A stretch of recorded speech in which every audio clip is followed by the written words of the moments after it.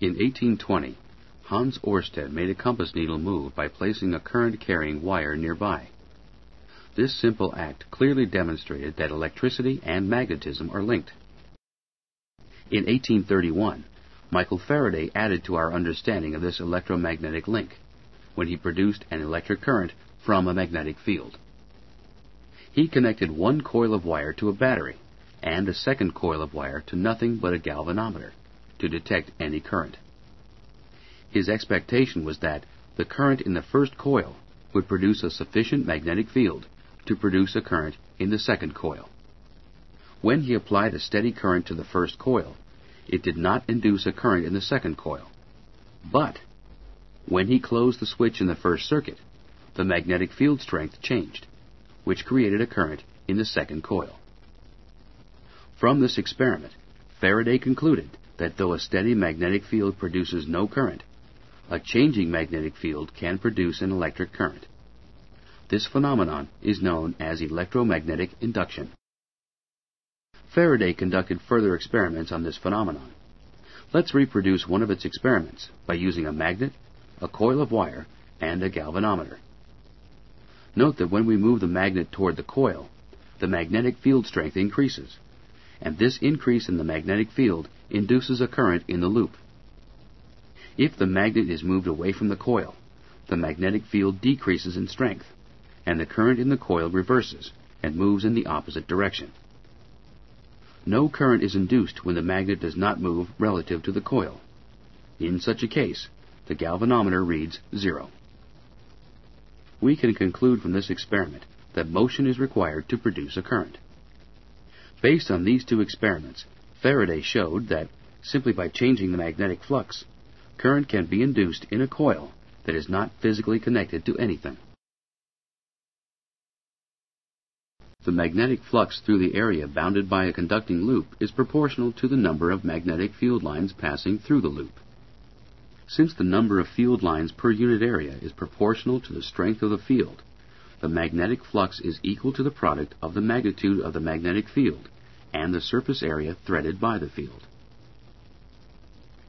Consider the simple case of a planar loop perpendicular to a magnetic field that is uniform in both magnitude and direction.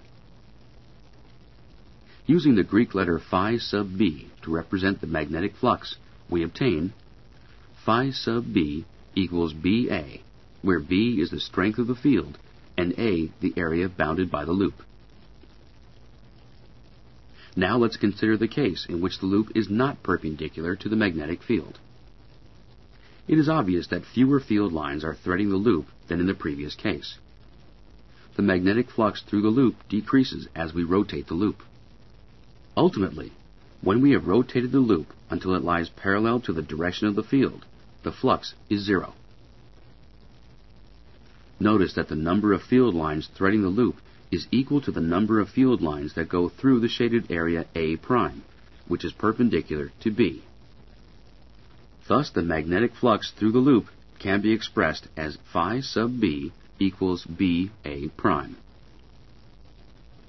If we use theta to represent the angle between the normal to the loop N and the direction of the magnetic field, we can represent the relation between the area A' and A by the equation A' equals A cosine theta.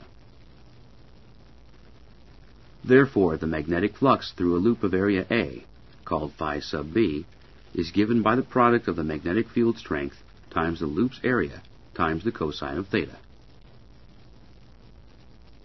The magnetic field strength is expressed in teslas and the area in square meters. Therefore, the units of the magnetic flux are teslas square meters. This unit is known as the Weber. From this result, we find, again, that when theta is 0 degrees, cosine of theta is 1, and the magnetic flux is at its maximum. When theta is 90 degrees, cosine of theta is 0, and the magnetic flux is 0. We can use the magnetic flux definition to summarize Faraday's observations. If the flux through n loops of wire changes by an amount delta phi b during a time delta t, the average induced EMF during this time is written as epsilon equals minus the number of loops n times delta phi b divided by delta t. This equation is known as Faraday's law of induction. If the secondary coil includes more than one loop, then the change in flux is multiplied by n, the number of loops. The EMF, or epsilon, is a voltage and has units of volts. Suppose that the north end of a magnet is moved toward a 100-loop solenoid with a radius of 25 centimeters, causing the magnetic field to increase from 0 to 2.3 teslas in 0.75 seconds. What is the induced EMF in the solenoid during this change? Correct. What if you had a 100-turn square solenoid in a magnetic field and then pulled it quickly out of the field? It would take energy to pull the solenoid out of the field, and the same amount of energy would be found in the newly created current in the loop. You can think of this as the solenoid's resistance to being pulled out of the field. Let's review some formulas that may prove useful later. Power is current times energy, and is expressed in watts or joules per second. Energy is current times resistance.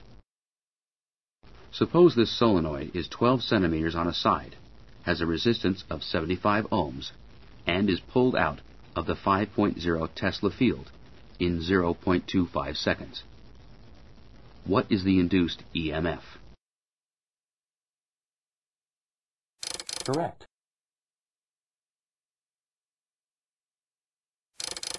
How would a graph of EMF versus distance look if you move the loop from left to right through the magnetic field? Notice that voltage is produced only when the magnetic flux is changing. In section B, the loop is entering the field and the EMF is positive. In section D, the loop is exiting the field and the EMF is negative. The EMF is zero when the loop is entirely out of or in the field. Next, we consider the direction of the induced EMF related to the change in magnetic flux.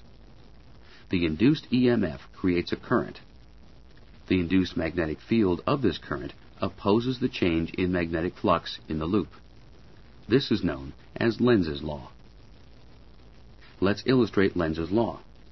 Suppose that a movable bar is pushed to the left.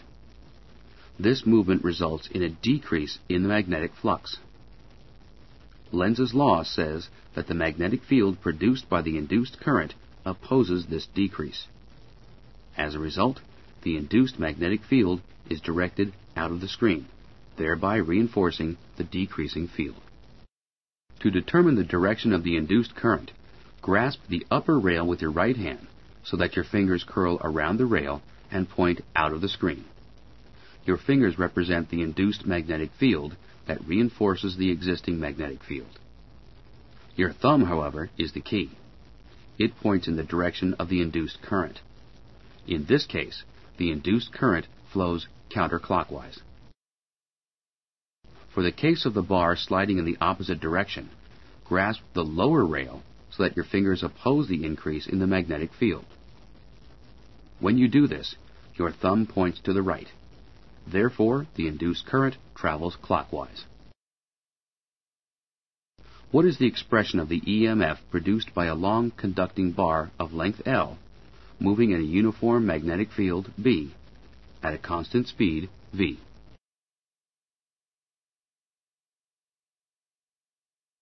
Correct. Let's apply Lenz's law. In which direction will an induced current flow in a loop when the north end of a bar magnet is moved toward the loop?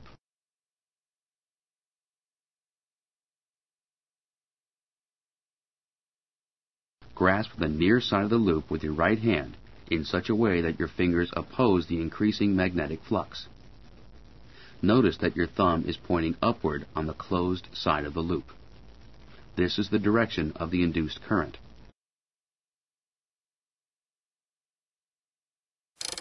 With Lenz's law in mind, let's take a look at an electric generator. An electric generator is a loop that is forced to rotate in a steady magnetic field. As it rotates, The flux varies as the number of magnetic field lines through the loop varies from a maximum to 0.